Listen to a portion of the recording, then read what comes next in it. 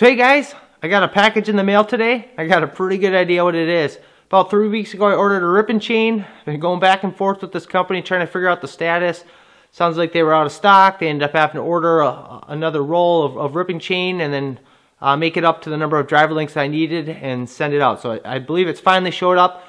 We'll open this up. We'll do a little comparison against a normal CrossCut full chisel chain that I often run when going out and cutting firewood.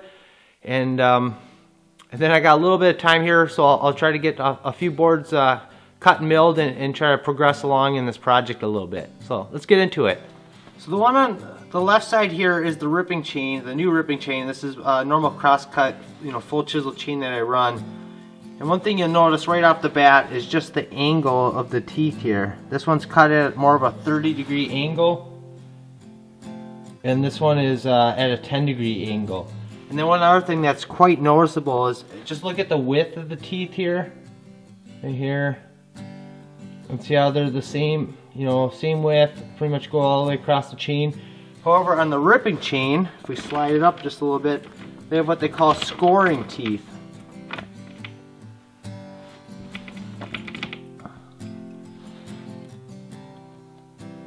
If you look how skinny, so they alternate. They, scoring tooth, and then they have what it's called a clearing tooth.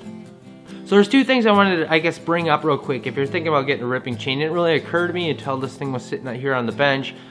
But of course, those clearing teeth for me is a 10-degree angle, and I'm a guy that sharpens my chains by hand. I always have. I probably always will. And to this day, I still use a file guide. If you're not very familiar with what a file guide is, it's basically something that goes on your file and will show you the angle. So when you're filing, you always know that you're filing at the correct angle.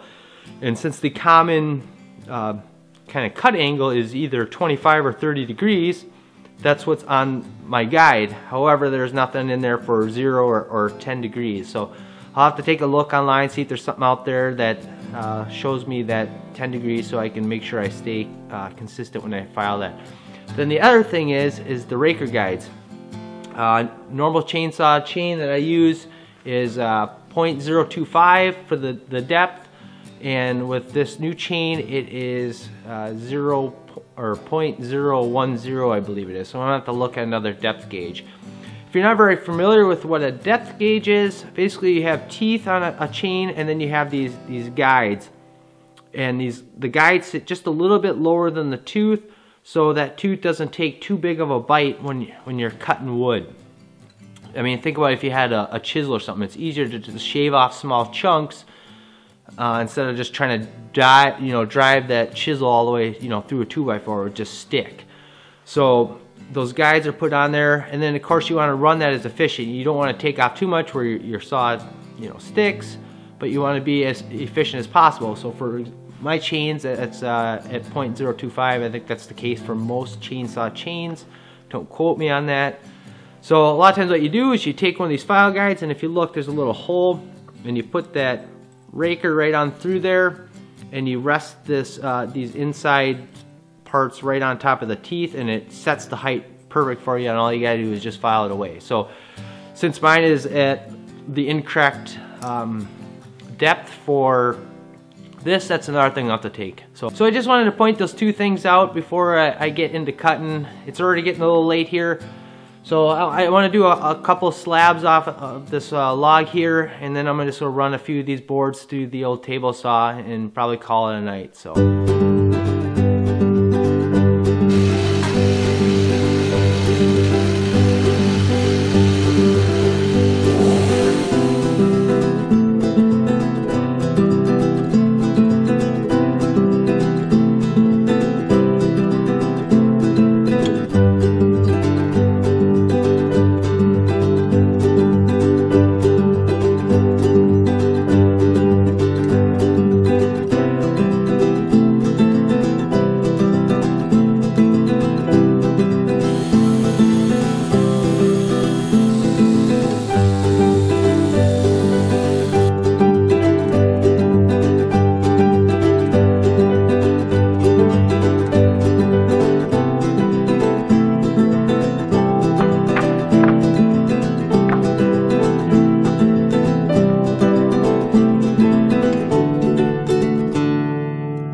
I wanted to wrap up this video real quick with my final thoughts on the ripping chain. I was pretty pleased with it. I felt like I didn't have to muscle the saw around quite as much. When I was running a full chisel chain, it would just bite a lot harder and grip in there, where this ripping chain just seemed to slide through it a lot better.